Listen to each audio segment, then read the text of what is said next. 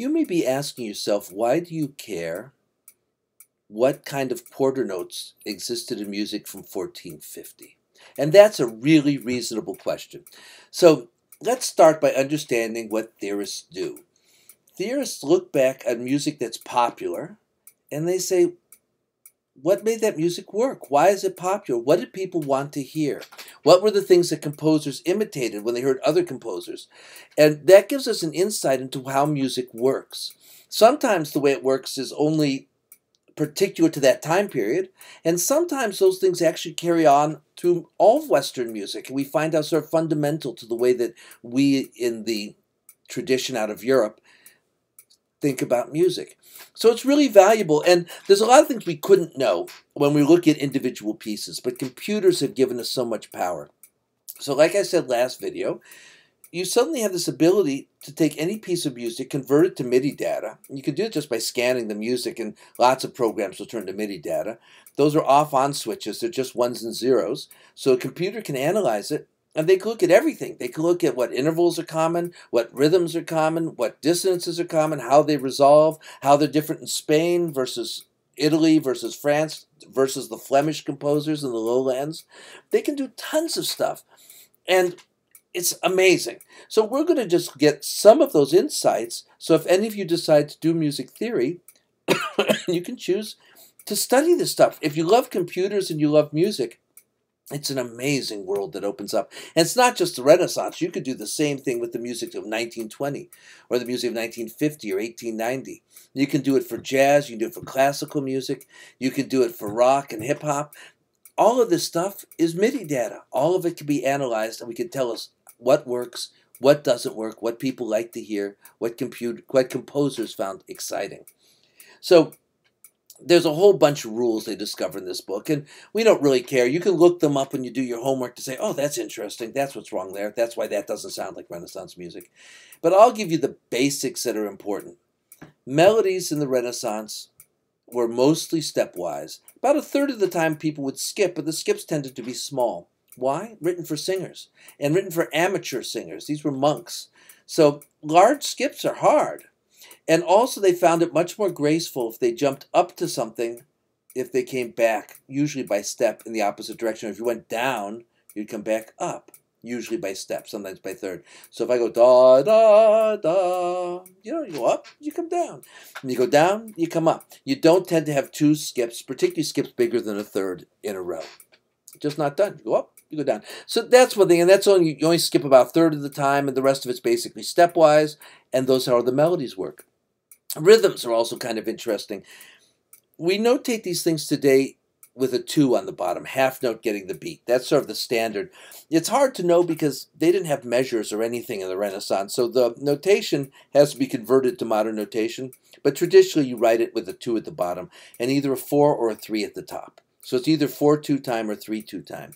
And because 2, the half note is the beat, what does that mean? Well, you see some pairs of eighth notes. They're off the beat. They're just ornaments. They're never on strong beats. They're 1, ba, ba, ba. Otherwise, it's quarters through the brev. Remember, the brev is 2 half notes tied together. So you see some brevs, but basically half note, half note, whole note, half note, quarter note, and some ornamented eighth notes. And then you'll see in the book there's all these kinds of rules, like you have a half note, you can tie it across a bar line to another half or to a quarter, but nothing shorter and nothing longer. So you tend to tie to the same value or to one less. So a half note can become a dotted half. That's really a tie to a quarter, but it's not going to tie to an eighth. A whole note can become a dotted whole note that's tied to an eighth note. It can become a brev that's tied to a half note, tied to another whole note, but it's not going to be anything smaller than that. So there's a couple of rules when things move off the beat. And that's true of rests, too, and you'll see it in your book. I actually don't care that you know the details, although there's one assignment that's open book where you can look up the details.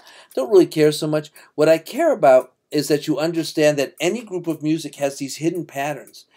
Mozart did these appoggiaturas all over the place. What beats do they happen on? What voice do they happen on? How big's the leap when he does it? Well, that computers can find out, and then you begin to get the quintessential Mozart sound. It's just a pattern he loved. Did other composers imitate him or not? Look at Beethoven. Does he do the same thing? Throw it in the computer and find out. We can learn so much about music this way. So even though we're looking at music that unless you're a choral specialist, you're probably not going to do a lot of. And frankly, even if you are a choral specialist, you can do it beautifully without knowing these details. But knowing that we can look deeply into music and find out what makes it tick, that to me is interesting. And I hope you find it equally interesting as we look at the melodies and the rhythms and the rests. Is there something else I'm supposed to tell you about? I don't think so. Rhythm and meter, that's enough. Taking a look to see if there's anything I'm skipping. Cadences. So let's do cadences at the same time. You don't have chords. You don't have 5 going to 1. So you don't have perfect authentic cadences. But you have something that's very similar. There's something called the clausula vera, the true close. And that's really the equivalent of a perfect authentic cadence. The soprano voice is usually going to go by either step down or step up to the tonic of that mode. The bass is going to go to the tonic of that mode. Now the bass is going to move stepwise if there's only 2 voices. But if there's more than 2 voices, the bass will often go 5-1 or sometimes 4-1 depending on the mode. Some places you have a tritone there, you can't do it. And then the middle is going to fill in by a middle voice. So it looks very, very, very much like a perfect authentic cadence. Not identical, but it is a very similar thing. This is the beginning of chords evolving. It's this clausula vera. Clausula vera. There we go. They also have things where if you go from what looks like a 4 chord to a 5, in other words, you're jumping not 5-1, but 4-1 in the bass. And those are plagal cadences, just like they are in tonal music. And you get an awful lot of other weirdnesses in there. Like you get sometimes where there really isn't a cadence, but there's a stop where every time you have a new line of text, you put a rest and have another line of text. And those rests will sort of hock it. They'll come one after another. And they'll give a feeling of a pause or a stop. We call that a weak cadence. Usually it's more rhythmically determined or textually determined because there's one line of text per phrase.